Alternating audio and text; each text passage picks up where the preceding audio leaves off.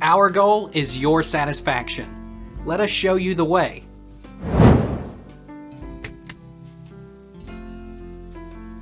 How much oil did we import from Russia in 2021? Russia producers nearly tripled shipments of oil to the United States in 2021 and 2020. The United States imported from Russia on average 76,000 barrels per day, BPD, while in 2021, that figure rose to 209,000 barrels of oil per day, according to data from the Energy Information Administration, EIA, of the U.S. Department of Energy. How much oil has the U.S. imported in 2021? In the month of November 2021, which is the last data set available, the U.S. imported 254,162,000 barrels of oil.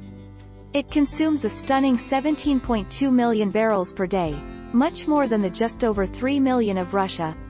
The vast majority is from Canada, 136,090,000, making up over 50% of all imports.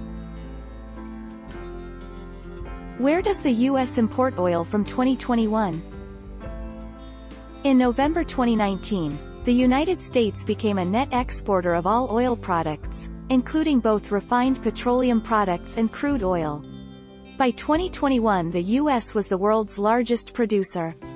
As of March 2015, 85% of crude oil imports came from, in decreasing volume, Canada, Saudi Arabia, Mexico, Venezuela, and Colombia. Where does U.S. get most of its oil? The net result is that the U.S. is a net importer of crude oil, while Russia and Saudi Arabia are major crude oil exporters. This also means that the U.S. economy is more vulnerable to oil price shocks, while higher oil prices are a net benefit to Russia and Saudi Arabia.